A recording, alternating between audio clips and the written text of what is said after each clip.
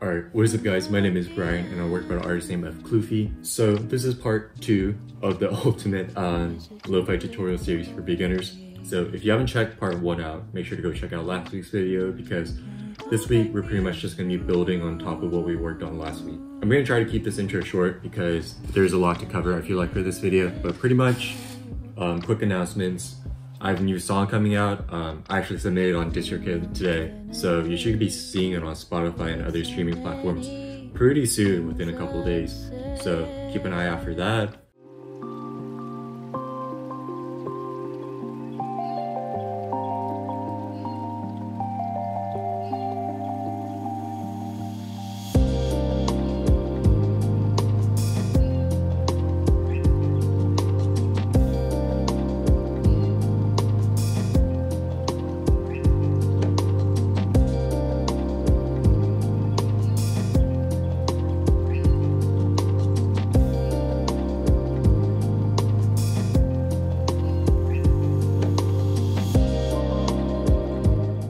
Like always, if you haven't subscribed to the channel, I would really appreciate if you do so.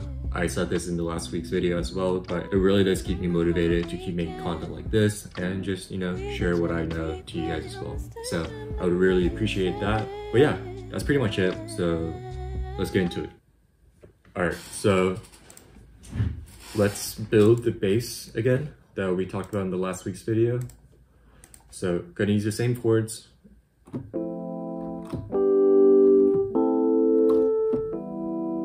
Something like that, right?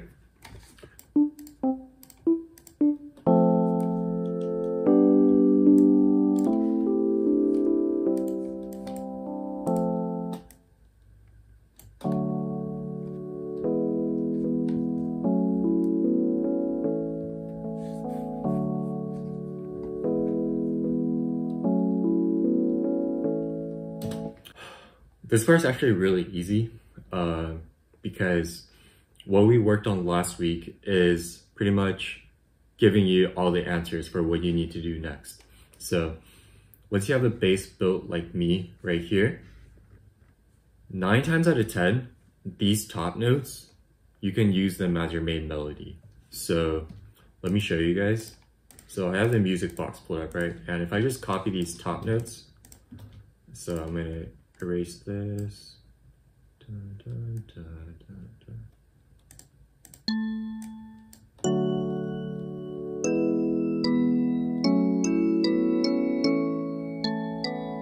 You see what I mean? Like, and by top notes, I don't mean literally only this, right? I mean the top line. So I don't know if you can follow my mouse, but I'm trying to point to like what the notes or what the top line is playing. So let me do this one more time. This.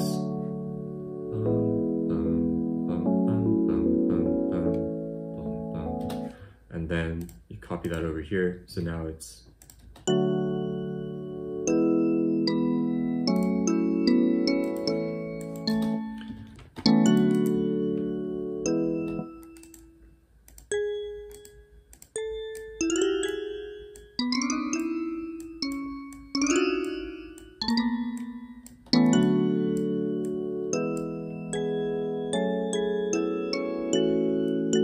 so what I did in this part is I pretty much have the same rhythm, right? Remember I talked about the rhythm in the last video about how rhythm is important to keep the listeners familiar with what you're going for, what sound you're going for. So the rhythm is the same, but I changed the notes around because, so this is kind of hard to explain, but in my thoughts, melodies have movement. So a melody's gonna go up, it's gonna go down. So the overall trend for the first part of this melody is to go down.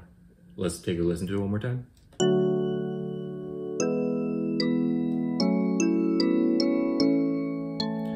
You see how the overall like pattern is trying to move down. You can actually see it with the notes itself. Like it starts up all the way over here and then it goes down all the way too. So what I mean by movement is if it's going down, you want to bring it back up. So what I did was keep the same rhythm, but I tried to move the notes up. And As for what notes to use, I think I mentioned this also, but try to keep the notes or the same notes as what you used in the chords. So I think all of these notes are literally from the same chords that we started with. So F sharp, yeah, G sharp, A, like they're pretty much all within the chords. So mess around, try to find something that does sound good, but the guidelines are to use the same notes in the chords and keep the movement in the back of your head, right? So we talked about how this is going down, so let's see how this goes up.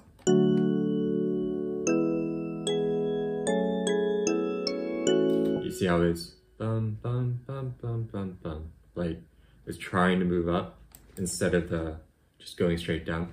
Obviously, I don't want you guys to be like don't take it literally like that, right? I feel like it does give you a guideline as to what you should be looking for. So let's take this step by step, right? So you copy the top notes, you paste it on here, and then you have this. So then you copy it over to the next half, and then now you should be thinking about, how do I make this move? So my thought process is, the first part, okay, it's moving down. So I need to make this part move up. How do I make this move up? Okay, well, I have these notes and these chords, and so maybe I can shift it around with using the notes from the chords, and then you start figuring out, okay, does this sound good? I don't know. So let's say like,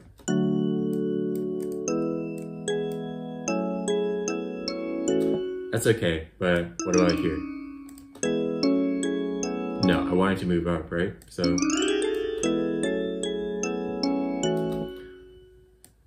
okay, it needs to move up. So let's say I do like this.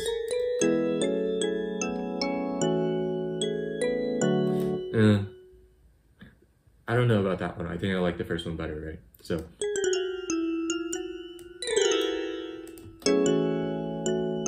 like, it's about trial and error, trying the notes out, and then making the decision to keep those and move on, or work on it more until you find what you like. So that's pretty much the melody part. And then you want a counter melody. So a counter melody is something that kind of sounds like the melody. Okay, non-professional terms. A counter melody, in my thoughts, is something that sounds like a melody, but it isn't really the melody. For lack of better words, that's how I'm going to describe it. But we have the melody, which is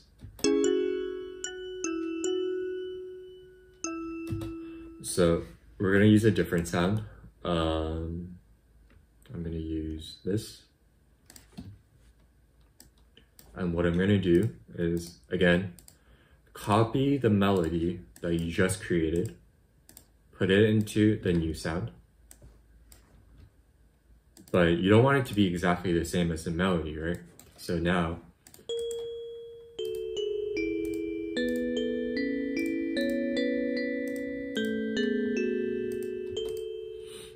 you see what I'm doing? So I guess how I would describe what I'm doing is adding little touches so that it doesn't sound like this completely.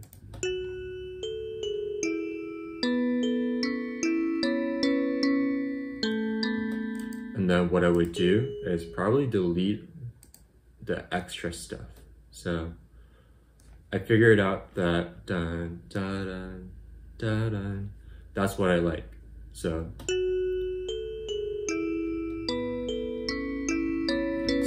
all of this, I don't need that, because all I need is, that's pretty much all I need. All right, so now with everything together, it sounds like this.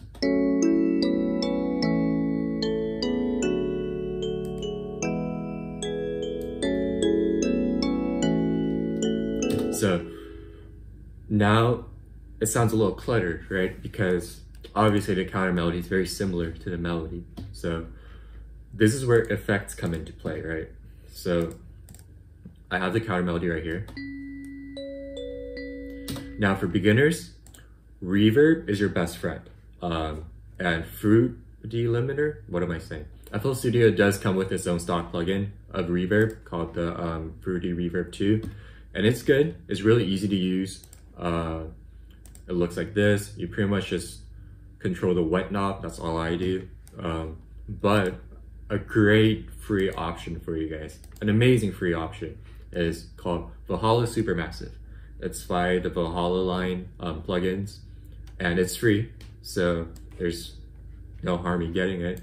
But what I like using is if you press the presets, there's a setting in the late 2022 section called Libra Nebula. It's just like a super stretched out, smeary pad, and I would never use it the full knob, but if you put it to like maybe 40%, like you can almost make it like a pad. And by doing this, if you put it with the same, if you play it at the same time as the main melody that I just created,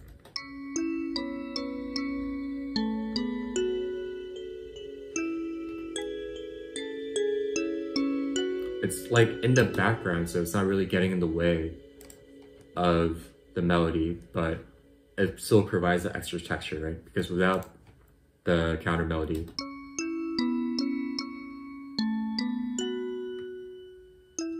it's a little dry. So now adding in the pad or the counter melody,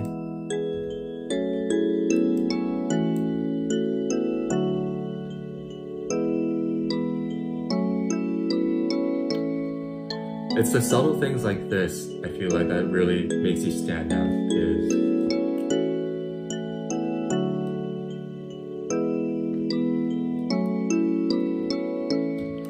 So yeah, next week I'm obviously not going to just show you guys or tell you guys to use a drum loop. We're going to go into the different patterns of drums, the very standard drum pattern and all of that stuff. But this was just to show you guys how it would turn out eventually.